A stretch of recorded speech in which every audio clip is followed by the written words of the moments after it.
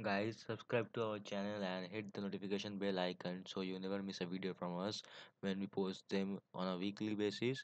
So yeah, subscribe to the Techipedia. So hello guys, it's Pondon back with another video, and today I'm gonna show you how to install the Google Pixel 2 launcher on your device, as I found out that it was ported for other devices. So now let's get started without any other delay.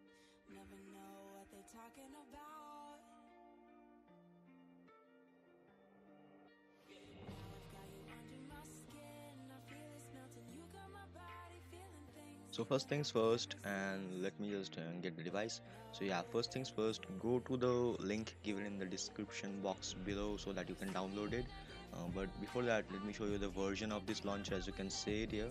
And so just go ahead and download the launcher from the link in the description, and if you are there, just go ahead and like and subscribe to our channel. Why not? Because yeah, we post daily tech videos like this.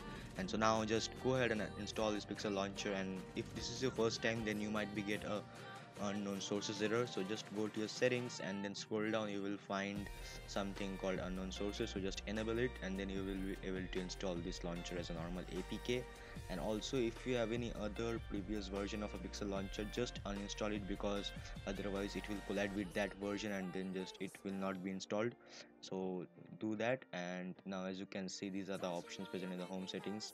The at a glance is the widget that you saw in the home screen, and so this is the enable Google app, which means the Google Now feed, which now as of now doesn't work with this launcher, and as it is a ported one, not the original thing.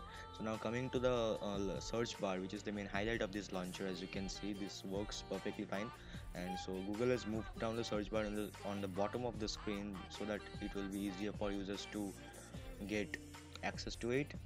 And so now this is the Google standard Google wallpaper app, and that's there. And in the app drawer, I noticed that is some bouncy transition.